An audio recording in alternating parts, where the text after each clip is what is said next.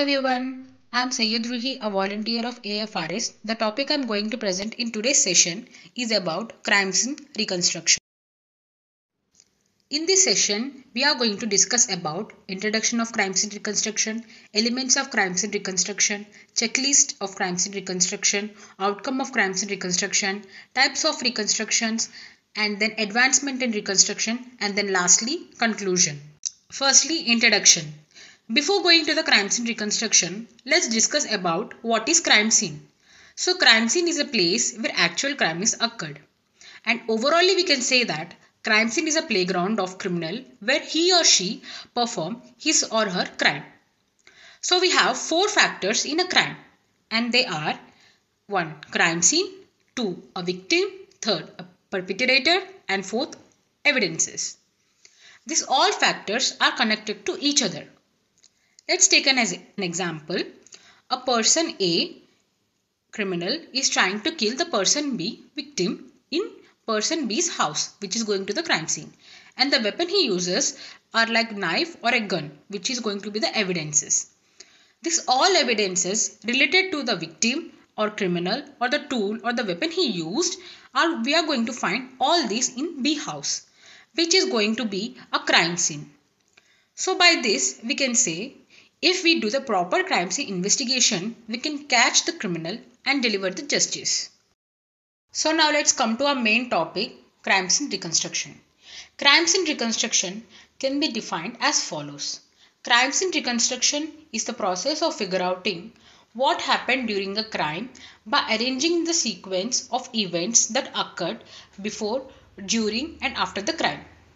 This gives the information of crime, connection between criminal and victim, motives of criminal and mode of crime.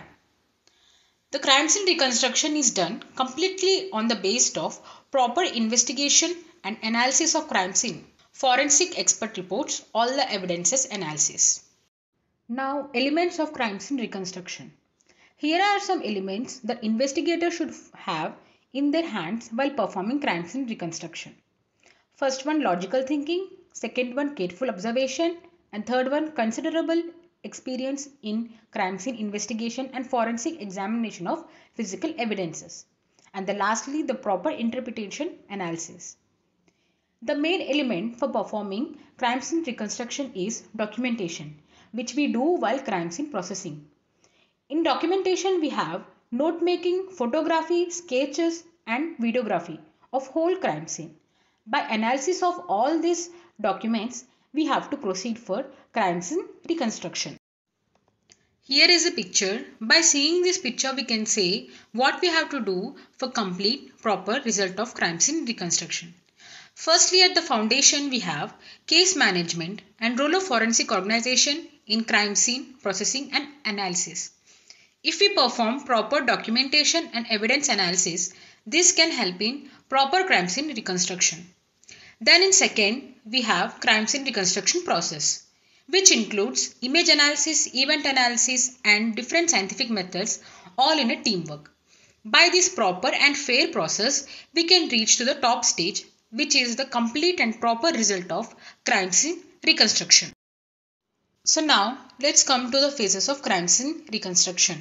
These are 3 phases. First one is investigation phase, second one is analysis phase, third one is reconstruction phase. The investigation phase includes the examination of documents of cases and the examination of evidences fairly. Next is analysis phase. Here we analyze the evidences individually and their relation to the crime. Lastly, reconstruction phase.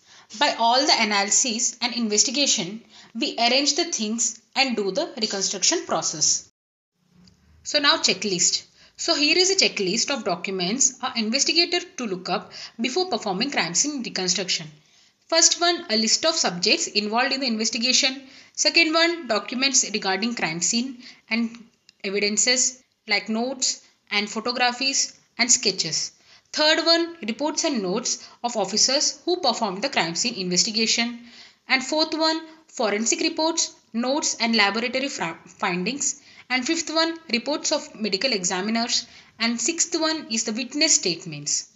And all the documents regarding crime like tapes, transcripts and reports, everything. Now, outcome of the crime scene reconstruction. After whole crime scene process, we will get the answers to the question that mostly asked in a crime. And they are called as 5 W's and 1 H. They are: what happened in the crime, how did the crime happen, where did the crime happen, why did the crime happen, when did the crime happen, and who did the crime. And now the types of reconstruction. The types of reconstruction classified on the basis of nature of crime, the question that needed to be answered, and the type of events have taken place. These classification are 4, and these are: so now first classification, specific type of incident reconstruction. It includes accident reconstruction, specific crime reconstruction. Accident reconstruction example, transport accident, and second one is industrial accidents.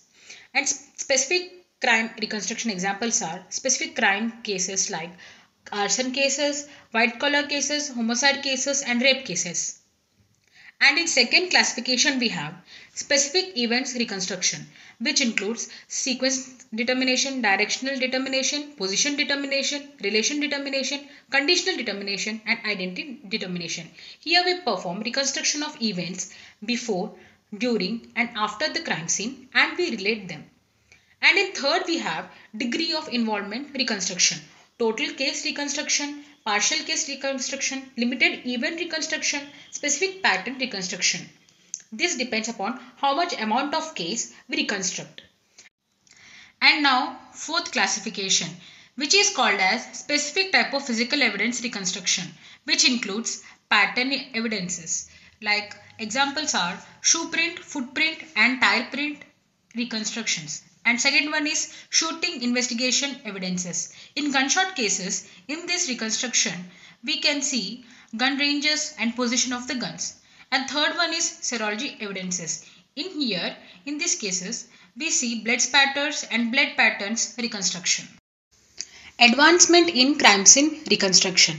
With growing technology, we have a method called as virtual crime scene reconstruction, in which we use 3D imaging techniques, and this can replace the manual method what we use mostly.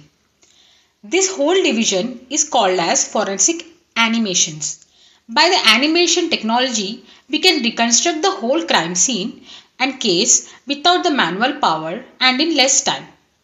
We also have improved technology in photography division with drones, 3D scanners, and 3D cameras, which record the whole crime scene clearly, and we can use it as a proper reference while performing the reconstruction process. So now, lastly, conclusion. Until now, we have discussed about what is a crime scene reconstruction and its uses in crime scene investigation, and what points an investigator should follow while performing crime scene reconstruction. So we can say, if the whole process is done unbiased and with proper investigation, we can get the accurate results from the crime scene processing. Thank you for listening to this session on crime scene reconstruction. Have a nice day.